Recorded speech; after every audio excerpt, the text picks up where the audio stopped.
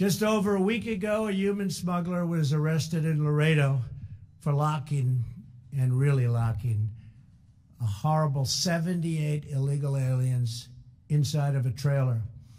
The Border Patrol agent who caught the accused and likely really saved many lives, he's here with us. And Adrian, where's Adrian? Adrian's here with us. Thank you, Adrian. Great job. Thank you. It's a lot of lives. That's great.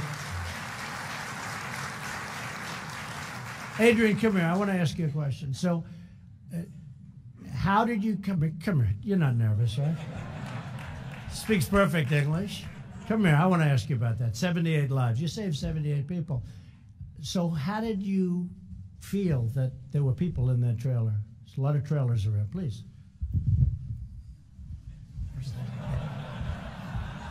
He didn't know he was going to do this, but it's just of interest. First and foremost, thank you for allowing me to come from Laredo. On behalf of Border Patrol, thank you as well. It all started that day. I had a canine alert. Vehicle was referred to secondary, and once the vehicle was referred to secondary, or the truck trailer, I'm sorry, was referred to secondary, the vehicle proceeded to elude and flee the checkpoint. Shortly after, the vehicle was stopped at the approximately 30-mile marker, which is a mile north of the checkpoint. Subsequently, I went out there and I ran the dog, conducted a non-intrusive search of the vehicle, of the truck trailer, and once again, the canine alerted.